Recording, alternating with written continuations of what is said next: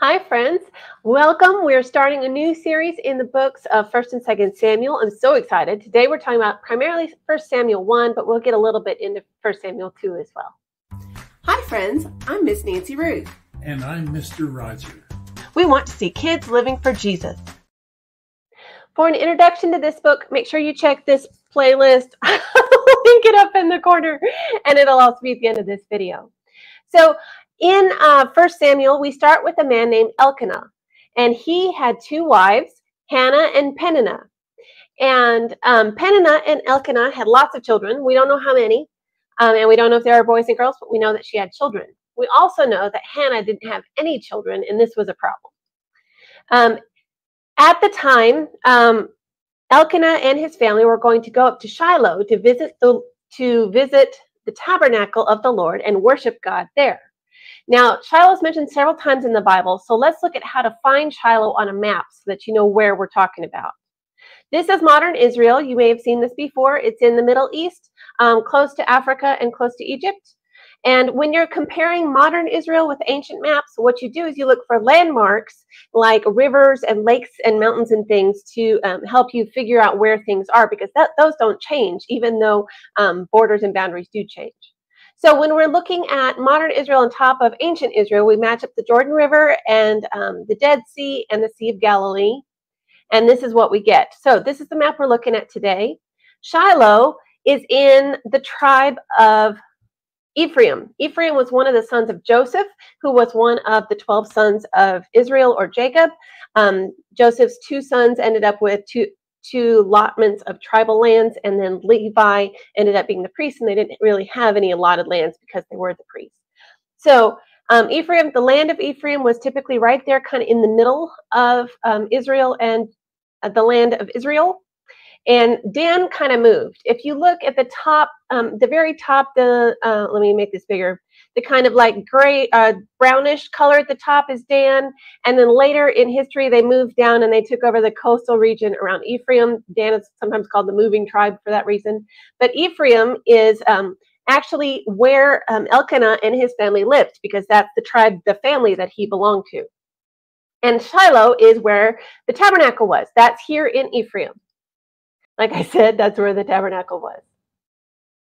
So Jerusalem is north of Jerusalem, and slightly to the west is Shiloh. That's where the tabernacle was. The temple was eventually built in Jerusalem, which was a slightly different place.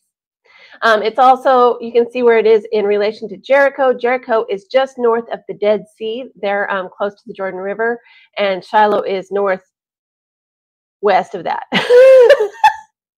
All right, so Elkanah and his family went up to worship at Shiloh. And the high priest at the time was Eli, and he had two sons, Hophni and Phinehas. And we'll talk more about those in the next video. Okay, so Elkanah, when he went up to offer sacrifices, he had a portion for himself, and he gave portions to his wife Peninnah and to each of her children for them to make sacrifices. But Hannah, he gave a double portion because he loved Hannah. Probably his favorite wife is kind of what that implies. All right, and there's some jealousy there between Hannah and Peninnah, because Hannah didn't have kids and Peninnah did. And so Peninnah used to tease her and make her feel bad. She says, and the scriptures don't say exactly what she says, but this is what I imagine Peninnah said to Hannah. I think God likes me better because I have kids and you don't. We know that was the heart of the argument. It was the amount of kids. And perhaps Peninnah said, what is wrong with you that you can't have kids? God must like me better because I can have kids and you can't. Nah, nah, nah, nah. That's horrible stuff. Have you ever been bullied like Hannah was bullied by Peninnah? How did that make you feel? Let me know down in the comments. It's not a nice feeling, is it? And it's hard. And you might, if you've been bullied, you might have a sense of what Hannah felt as she was receiving all of this. And in fact, it says that when they went up to make their sacrifices, and all this was going on between Hannah and Peninnah, Hannah was so upset with Peninnah's teasing and being mean to her that she was crying, and she would not eat. She was so upset and wanted children so badly, and Peninnah was not helping. And it was to the point where her husband Elkanah said, Hannah, why are you not eating? Why are you so upset?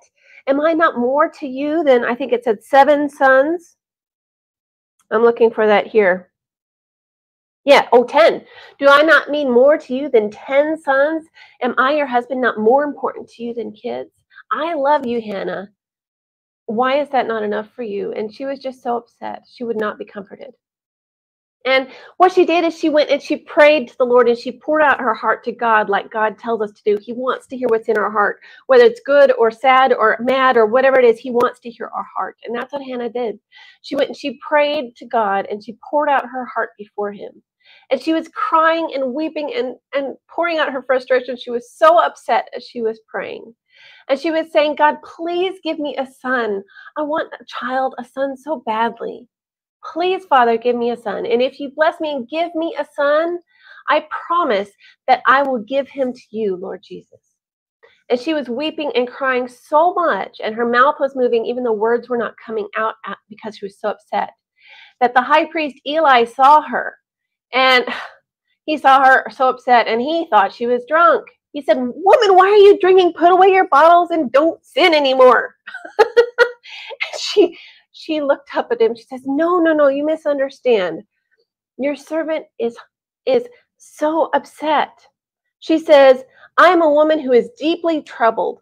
I have not been drinking wine or beer. I was pouring out my soul to the Lord. Do not take your servant for a wicked woman.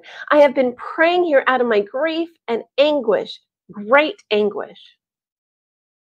And Eli blessed her, and he said, go in peace, and may the God of Israel grant you what you have asked of him.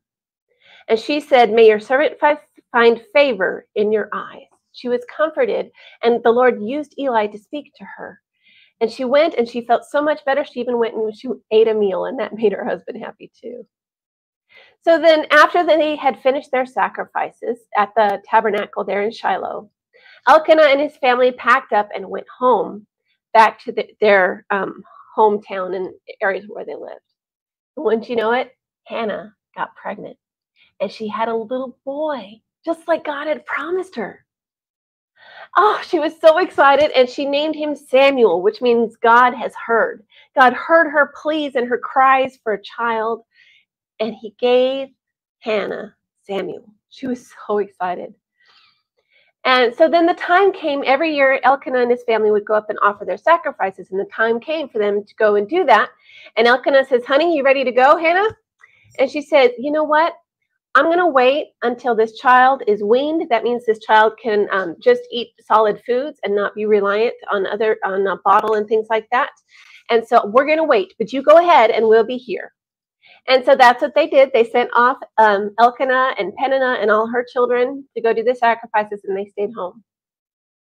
And Samuel spent his early years there at home doing all the things that you do, growing up in home with his family and all these things. We could just imagine what it would have been like growing up there with his family. And then the time came when he was old enough to just eat solid foods. And it was time for the annual sacrifice. So Elkanah, Hannah, Peninnah, and Samuel, and all Peninnah's children went up to the tabernacle to offer sacrifices.